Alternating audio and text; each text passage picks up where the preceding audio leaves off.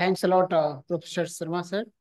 And at the outset, I would like to thank him for setting a great immunological lab at SGPGIMS, and that we are enjoying and we're carrying over all the immunological workup of renal transplantation. So we have I have basically chosen this topic because there are so many things in the literature that Professor Randava has just now told us about the biomarkers for the T cell, molecular markers of the T cell mediated rejections, B cell mediated rejections, or so many HLA typings and all. So, but in a low resource setting, particularly for the transplant purpose and for the benefit of the patients, and when you have to balance between the money the PCO patients have and you have to get the transplantation done, what we require and what we require only for the research purposes. I always agree that research should go on, always go on. We should try as much as possible, but the research in low research setting can be totally different from the research in a high resource setting, where our government is spending less than 2.5% of the GDP on health structures, where USA is spending 12% of their GDP on health expenditures. So that becomes the limiting factors. So what we aim by immunological work? First aim is to avoid hyperacute rejection. Second is to minimize the acute rejection. And then you can prolong as much as your graft survival. So what was the historical impact of the immunological workup on outcomes? When in 74, introduction of the CDC came into the picture, after that, hyperacute rejection becomes negligible. Almost you don't see, even if you have the CDC there in your hand, rarely or seldom you will see any hyperacute rejection. When flow cytometry cross-match came, acute rejection episodes further reduced.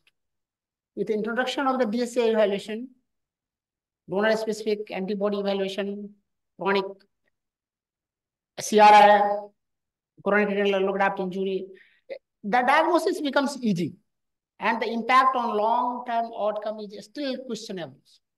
So what we are able to get out of this, something is going on, that is of the diagnostic values. We understand what is going on, but for the offering to the patients and getting the benefit out of this treatment is still questionable. So these tests also allow you to optimize the degree of immunosuppression, and you are able to do some highly sensitized transplantation, where it is thought that when you are doing transplantation of a very highly sensitized patients, their quality of life is far, far better than patients being on dialysis. So that is well-established fact. So sometimes we take the risk of going for the transplantation, even in a very high risk or highly sensitized patient. And there, these tests help us know how much risk is there and how you can go about the transplantation, or how you can design your protocol for immunosuppressions.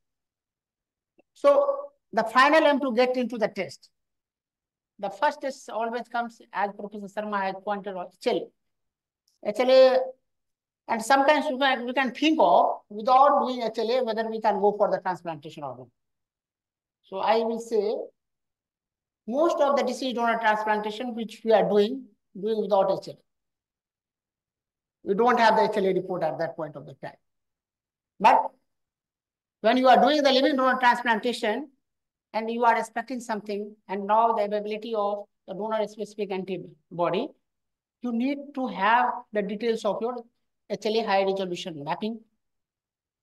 This is very simple. You can have the CDC cross-match, get the serum of the recipient, get the lymphocytes from the donor, mix this, add some complements, you will get the cell lysis. More than 20% cell lysis is cross-match positive, and you can, if it is negative, you can go for transplantation. And that is the usual reality in low resource setting in most of the centers, even where the deceased donor transplant program is well established, only CDC is being done and the patients are going for the transplantation. We all understand class 1 and class 2. HLA molecules, 3 chains here, 3 alpha chains, 2 alpha and 2 beta chains are there in class 2. When any antigen is binding to the class 1, direct presentation to CD8 cytotoxicity cells and more severe injury, more severe acute cellular rejections. HLA class 2, the cells, the antigens are processed through this antigen presenting cells and then it is presented. So there is a long period of the time and most of the times these are involved in dealing with some chronic injury to the duct. So we all also understand that HLA molecule is highly polymorphic. Each MHC locus has 1,000 to 5,000 allelic variants. And this extensive polymorphism is what creates a major obstacle to successful transplantation. When your patient on long-term dialysis, lot of blood transfusion, multiple pregnancy, previous cross-match positivity, highly sensitized transplantation, there it roles comes, whether this antibody, which you are detecting by the different tests, is really a donor-specific antibody. It is specific to the donor HLA. But what we see in the real life, what we do in low resource settings, we are not getting all class 1 antigen HLA, B and C. In class 2, among the DP, DQ, DR, what we are doing? Only HLA, DRB1.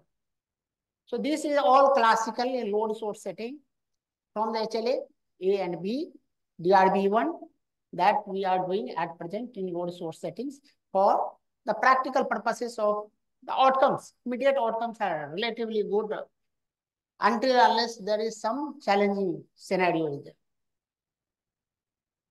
So HLA typing methods, what is our limitations? There are serological methods, that is all. None of us we are doing now. DNA-based molecular techniques are different. 5 types of techniques are there. At present, in SGPGI, what we are doing, SSOP typing. It is good sometimes on Luminex platforms. This gives the results of the high resolution. Up to 4 digits you can get, but there is some ambiguity. So you cannot believe 100% on that. But next generation sequencing, we are not at present doing. Only we are trying to get it done whenever we are going for very highly sensitized transplantation. But advantage of SSP typing is there. It can take only 3 hours. You can get it rapidly. If you in the this is donor transplant program. If you want to have the HLA typing also, then this test is useful. Otherwise, on Luminex platform, SSOP, typing is fine. Next generation, if available, can be done, but definitely that has very high resolution and less ambiguity is always there with NGS. That would be preferred method for anyone. So this is the usual now the nomenclatures of the HLA. When you see the reporting should be like this in the 4 digits with the separators. This is the molecular way of reporting the HLA. What we see, particularly in our settings, what we can see, even if we are getting this HLA report of the 4 digits on Luminex platform, but you cannot say 100% this is the high resolution and this is a specific, lot of ambiguity comes. Sometimes there is no ambiguity, but sometimes you have. But the literature says low resolution typing is sufficient for the solid organ transplantation. So whether except the bone marrow transplantation where we are going to do, is it sufficient for us? Even if low resolution typing is there, you can go for the transplantation. So this is a limitation. Actually, for high resolution NGS machines are not there. Cost is almost 3-4 times higher. So we are not able to perform. That is the limitation in low resource settings. A screening for anti-HLA antibody.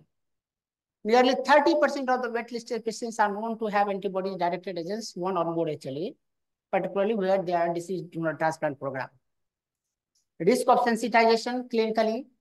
These are 3 standard: pregnancy, multiple pregnancy, blood transfusion, or previous transplantations. So these are high risk groups. So clinical assessment should always be there. And SCH for the antibody screening, you have the cell-based cytotoxicity or solid phase assay.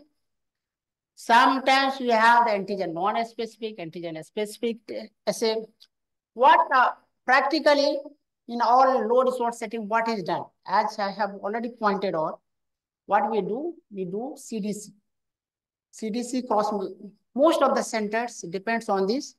Only things we are using this anti-human globulins, ASG, CDC, or you are using DTT to resolve the autoantibody, and that gives you the better illuminations, the better results.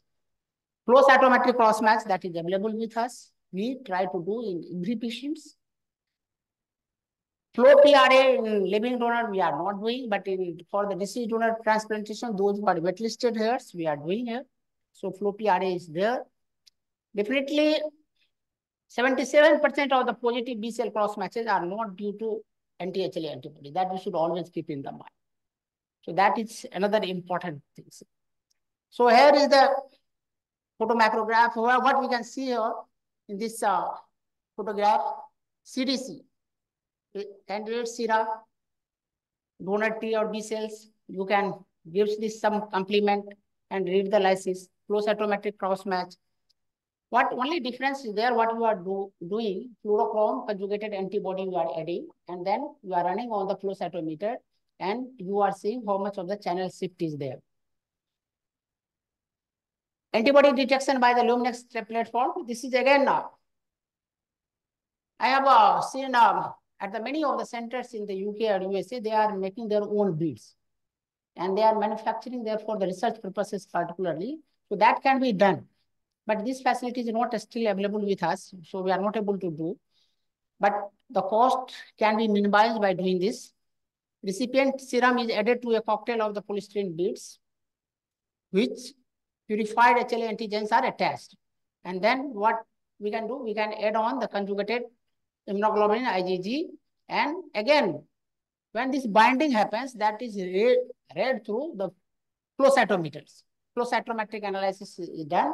And the Luminex platform is also the final reading is based on the flow cytometric analysis. There, you just read on Luminex platform.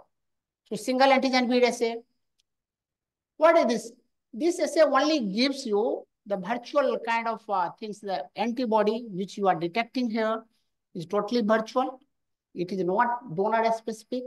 For donor specificity, what you have to see, you have to the high resolution HLA of your donor, and then you have to see the antibody which you are detecting in your patients is really matching with this. So that is specific to the donor HLA. So you require to have the high resolutions HLA matching here. Or it is important when you are particularly dealing with the and going for the highly sensitized transplantation. Problem is there. MFI value of when you are getting on the single antigen bead assay, anti-donor specific antibody, whatever is there, what should be the cutoff value for this? So that is not standardized across the world. Varies from laboratory to laboratory. But for only, there are many false positive results also. Many times you might have the false negative results also. So that we can get, we can see the antibody is there. We have a lot of patients, our residents are here, agree with me. Many times we have a lot of antibodies are there. But when we are getting the CDC cross match, that is negative. Getting the flow cytometric cross match, that is negative. Really, this is complement fixing or not. And so now gradually over the time, I am very much confident.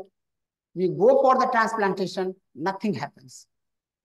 And we have the outcomes. We have the outcomes data now. So scenario of workup in our scenario can be a little different.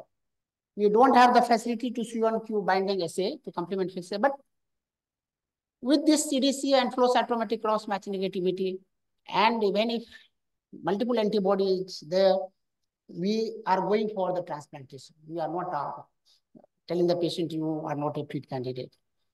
So again, here we can see the flow cytometric cross match with the channel shift. We are taking cutoff value of the T cell cross match of the more than 50 and B cell cross match of the more than 150. But even this is not standardized. That also varies from lab to lab. So only we see what is the negative value and then your test value. And positive value, we are only taking that whether our test has been done, performed well. So then if everything is fine, this is the cutoff value that also needs to be standardized, and that vary from lab to lab, center to center. And sometimes people say that this is a too sensitive test. Does not, if your CDC is negative, it does not add on too much of the value of the flow sample, but I do not agree with that. CDC should be done, and flow cytometric cross match if available in the centers. If the patient can afford, we can go for. That gives you confidence that no, you can go for highly sensitized transplantation. At present, in deceased donor transplantation, when I am not doing any CDC, all flow cytometric cross match, whatever we have done, the result is excellent. We have never encountered very severe acute rejection or hyperacute rejection. Even whatever we do, limited number of the deceased donor transplantation, that is doing well. So flow cytometric cross match is good enough for doing, because it takes hardly 3 to 4 hours of the time in getting the final results of this flow cytometric cross match. So definitely the same things are this flow cytometric cross match, whether really we should worry for the positive or negative value, outcome is not totally different. So it might, you can say it is irrelevant, but it is important in some of the scenario, particularly when you are doing highly sensitized transplantation or deceased donor transplantation. Then when we have a lot of antibodies on this single antigen bead assay, we also believe our residents will come with this scoring system. Scoring is looking like more than 17, so whether we should go for transplantation or not. Even in that scenario, what we have seen, if your CDC is negative, flow cytometric cross match is negative, whatever antibody is there, we are alerted. It is likely that the patient may develop rejections. If they develop rejections, we have to be ready with doing the plasmapheresis. But we are going for the transplantation. So not too much of the emphasis on this scoring system, but definitely you should keep in the mind, if this score is more than 17, you must be aware that this patient is likely to develop severe rejection. So cross-match testing for the donor-specific antibodies, that we all understand. We are skipping this. Now, situation comes of these epitope or eplet mismatches. So now we have the software of the HLA matchmaker, it is a computer-based. So whether really we need to do this eplet or epitope matching. Actually, what else you are going to do out of this? If you have the only living donor transplantation, you have single donor and recipient, limited number of donor, you have nothing to choose out of the multiple numbers as in deceased donor transplantation abroad. There, it might have the role, but in low resource setting where you are totally a living donor transplantation, where is the role of the eplet and epitope matching? Ideally, yes, for theoretical purpose, getting the better outcome for the research purpose and or outcome purposes. If you want to know, you can have, but definitely I don't see too much of this eplet and epitope matching is required for any low resource setting transplantation program. So you all must be knowing about this eplet and epitope, so I'm skipping this here. So this is our transplant immunology lab that has been set up about 10 years before. Professor Sharma has initiated this, now I'm taking care of this lab. So we have in the lab of the Luminex platform, we have this flow cytometric cross match, we have all kind of microscope facilities for the CDC. So everything is there done within this lab. This is a small lab, one room lab, but even for the deceased donor transplantation, we are doing for even the private hospitals here. Almost all deceased donor transplantation done, all flow cytometric cross match has been done by me, by us only in SGPGI, for even follow medics we are doing. And we are successfully running program. We have not encountered any problem of the hyperacute rejection or very severe rejections with this flow cytometric cross match. SAB assay is actually a costly affair. So complement fixing antibodies, that also needs to be a study. I totally agree. Whether this antibody is there, then you should have this C1q binding assay. It is there in the literature. Many of the centers are doing, but still we are not doing this C1q binding assay. If we have the CDC and post-symptomatic cross-match assay, so then we assume that this might be non-complement fixing antibody, and we go ahead with the transplantation. Definitely, we all understand if your SAB is positive, flow is positive, CDC is positive, this would be the highest risk of the transplantation. If you have the SAB positive, flow positive, and negative CDC, you can take the risk and go for the transplantation. Moderate burden you can see over the donor-specific antibody.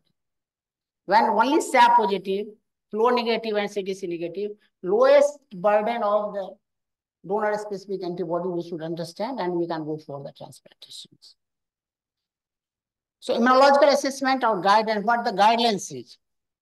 When you look at the KDIGO guidelines, this suggests for the panel reactive antibody should be done, but in current scenario where the living donor transplantation program predominantly happens, where is the role of the PRA? We have the only donor available in the family.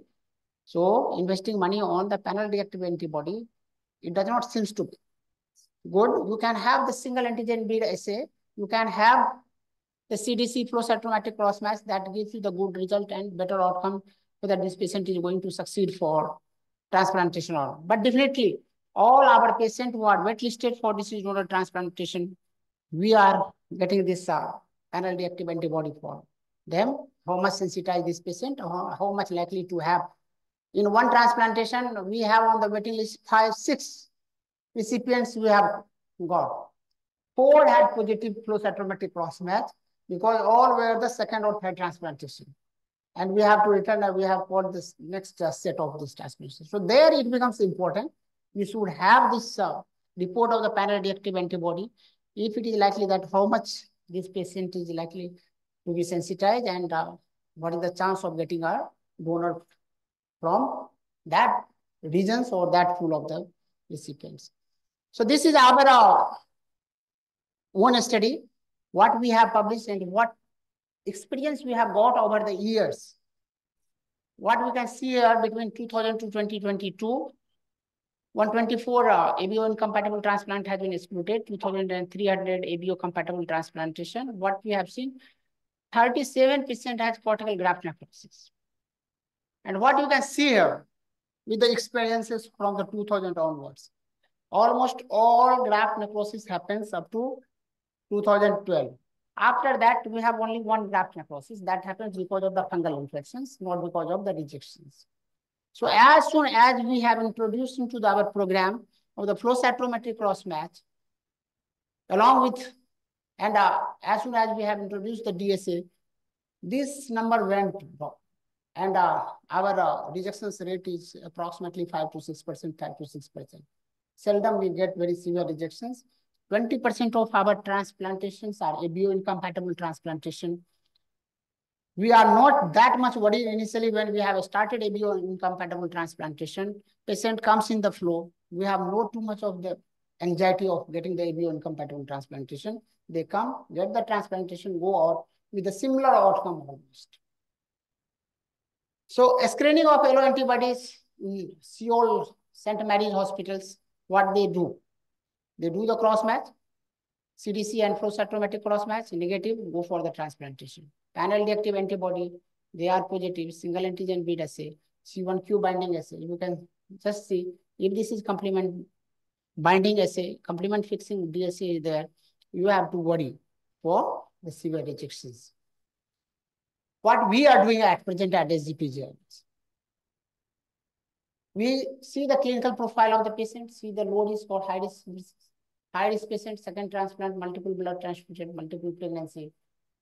First of all, what we do, we screen the patient by the Lyset-based class 1 and class 2 broadly. What is, if this is negative, we don't do anything. We go for the CDC cross match and if possible, flow cytometric cross match, negative proceed with the transplantation. If Lyset-based is showing any class 1 or class 2 antibody is there, and our cutoff value is more than 1000 or for the class 1 and class 2, then we say it is borderline positive, more than 2000, we say this is positive, and in both borderline and positive ligate-based assay for the class 1 and class 2. Then we go for single antigen bead assay. That facility is with us. We do assess, and then we see whether the patient is flow or CDC negative. We go for the transplantation, taking that probably this patient might be the high risk for the rejections. We choose gives antithymocyte globulins as a induction agent. Otherwise, we used to give in normal patients basiliximab-based induction. If this is positive, then we have tried to desensitize many patients. Now, many patients are highly sensitized patients, they can afford treatments. We do desensitization and we go for the transplantation, high-risk transplantation at our center is 20% ABO incompatible, or approximately 10 to 15% of the second or third transplantation. So with this as this program matured enough, number of the second or failed allografts are also increased. So ladies and gentlemen, really we are working in the developing world, underdeveloped, we are working in the low resource settings. So always comes in the mind what our patient can afford. And based on that, we get the HLA done, A, B, and DR, only if it requires high resolution mapping when we have single antigen bead assay. That we do later on when you have the class 1 or class 2 ligate-based assay positives, and then we go for the detailed HLA mapping. C, DP, and DQ are not routinely performed. It is thought that probably immunogenicity of these HLA molecules are relatively less than AB and DR. It not induce formation of the antibody with equal strength. So it is fine for the low resource setting. Single antigen assay is not performed in all. Non-HLA antibody is not routinely performed. epitope matching is important to minimize sensitization, not performed. And the requirement in our scenario is questionable. So thank you, ladies and gentlemen. Thank you for your kind attention.